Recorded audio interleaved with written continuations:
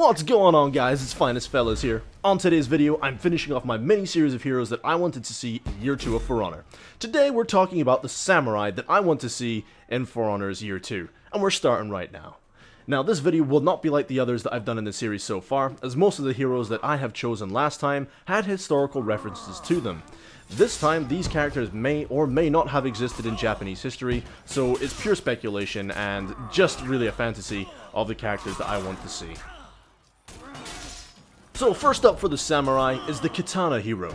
Now, I have noticed with most of the Samurai in this game that actually very few of them are wearing armor, or what we would consider to be armor, you know, plate or chainmail, any form of armor like this. Therefore, I suggest to you the Katana hero, a heavily armored warrior with expert skill with his katana. This man would be wearing only the finest of armor that his province had to offer. Master crafted, okay? I'm talking like real shiny shit, okay? Which would make him very difficult to take down. Similar to our Lawbringer, you know, he's not a heavy character, but he's still an absolute brute on the battlefield. You know, so he's going to be fairly maneuverable. Yeah, okay, he'll not be a great sprinter, but he's still going to be able to dodge around the battlefield, just like the Lawbringer. He's going to be able to take punishment and dish punishment out as well. Now, as far as the moveset for this character, he would play very similar to our Orochi. You know, the Orochi with the katana, two-handed sword. You know, he's going to be zipping around. And I have a little bit of footage from a game that I play, Shogun 2 Total War, and it would be very good for showing off his fighting style a little bit. So here we go, guys, rolling the footage for you now.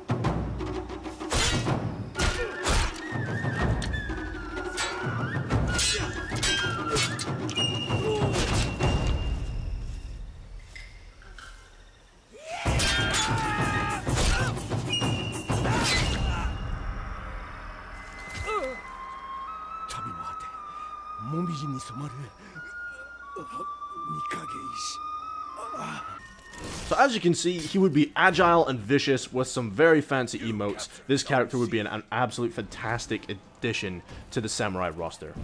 Next up is the Yari Samurai. Okay, this Bushido warrior armed with the Yari spear. The Yari were characterized by a straight blade that could be anywhere from several centimeters to 3 feet or more in length. The blades were made up of the same steel that traditionally Japanese swords and arrowheads were forged with, and were very, very durable. Throughout history, many variations of the straight Yari blade were produced, often with protrusions on a central blade. Yari blades often had an extremely long tang. Typically, it would be longer than the sharpened portion of the blade. The tang protruded into a reinforced hollow portion of the handle, resulting in a very stiff shaft, making it nearly impossible for the blade to fall or break off. So as far as combat for the Yari warrior, of course, you'd be using many thrusting attacks. You know, with the spear, you would imagine you would thrust quite a bit. Similar again to our Lawbringer, I want this character to have an initial thrust attack. But instead of pushing the opponent backwards, you know how he charges into you with a heavy attack and he just pushes you away? Well, for the Yari warrior, I want his initial attack to be similar to this, but I want it to be very, very damaging. You know, almost as much damage as a heavy attack. So it would be best for you not really to get charged by the Yari warrior, because not only are you going to be taking a huge amount of damage, you'd also be pinned by this attack. Now, other moves, such as striking the limbs, would be very interesting. And this could inflict like bleed or stamina damage. So with the Naginata warrior that we have, the Nobushi, you know, it would be very, very interesting to see that the Yari samurai have very specific animations where he would strike the arm or the leg, the underarm or neck of his opponent, inflicting either bleed or stamina.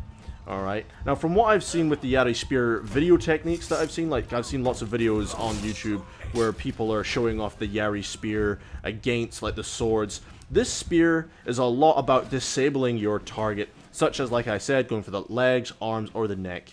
A fighting style with this sort of animation would be very, very cool to add to For Honor. And last but certainly not least, we have the third and final character that I want to see for the samurai, and that would have to be a warrior monk. Okay, now I play again, taking it from a game that I play, Total War Shogun 2. You have the option of recruiting a specialized Bushido warrior called a warrior monk. You can arm these men with the Naginata spear, which we already have with the Nobushi, or you can recruit them as bowmen. I would really like to see this character in For Honor. Now, a little bit of history from them is these Buddhist samurai fanatics are some of the most powerful foot soldiers on the battlefield. These elite warriors have no equal. Men armed with the Naginata and Katana will slice through their opponents with speed and accuracy. Now, as far as customization for this guy, he could be dressed with a white turban or a shawl that would cover his face and shoulders. And I'll pop up a couple photos here, you know, so you can see what he looks like. He'll have very unique customization options that you can equip with this guy. For example, different colored turbans or shawls, for example, you know, so you can represent a certain clan or faction, you know, maybe like the Blackstone Legion turban, which would be really cool with the Season 5 updates that we've had. Now, as far as his fighting style is concerned, I would really like this character to use a two-form combat system exactly like we have with the Highlander. However, Form 1, defensive, and I want him to use his Naginata spear. Alright, and I want him to use blocks and parries to effectively counterattack, use area attacks to keep the enemy at range with his spear, okay? Now, on the flip side of the coin, the monk will have Form 2. Instead of defense, this will be an offensive form, purely offense. This will be where the monk, he'll either drop the Naginata, or he'll put it on his back. This where he will draw his katana.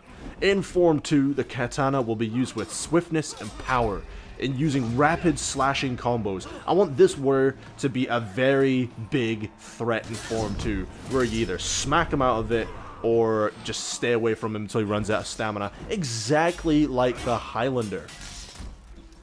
And that's it for today's videos, guys. If you enjoyed the video, then please give it a like.